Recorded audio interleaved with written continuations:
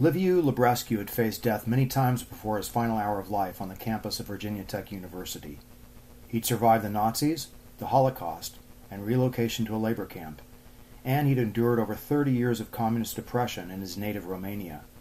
In between, he'd earned a PhD and become a scientist and research professor.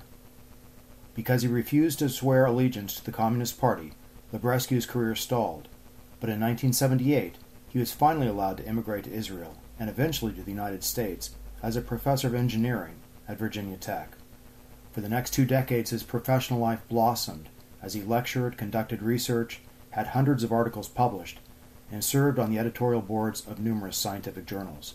He was known internationally and was a beloved teacher and a devoted family man. On the morning of April 16, 2007, a deranged student entered the engineering building where Dr. Librescu was lecturing.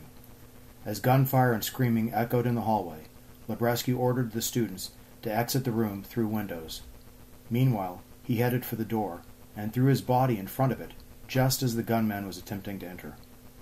By blocking the entrance to the classroom, the professor kept the madman out long enough for 22 of his 23 students to escape without harm. Librescu was shot 5 times in the process and died on the scene. Dr. Liviu Lebrescu taught engineering and so much more. He is a hero you should know, and I'm Dr. Ross Porter.